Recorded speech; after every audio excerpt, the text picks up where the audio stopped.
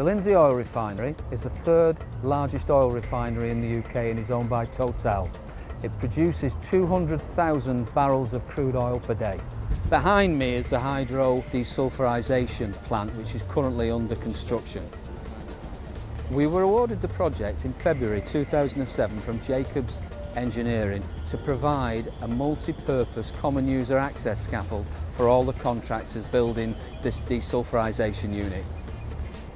The major challenge for us was initially the logistics, because it's quite a low populated area and we needed to provide skilled labour from this area. At peak we had 180 operatives working on the job.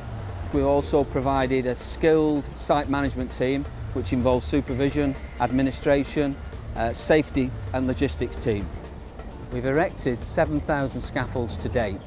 We currently have 2,300 in erection at this moment in time, which has involved 3,300 tonne of scaffolding.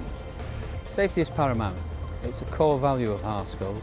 We have worked 370,000 man-hours without any lost time accidents. As Operations Director, it's been a privilege to lead the on-site Harsco management team in the delivery of this project. It is the largest project of its kind in the petrochemical industry in the UK, and it's a major milestone in the delivery of an industrial services project for Harsco in this marketplace.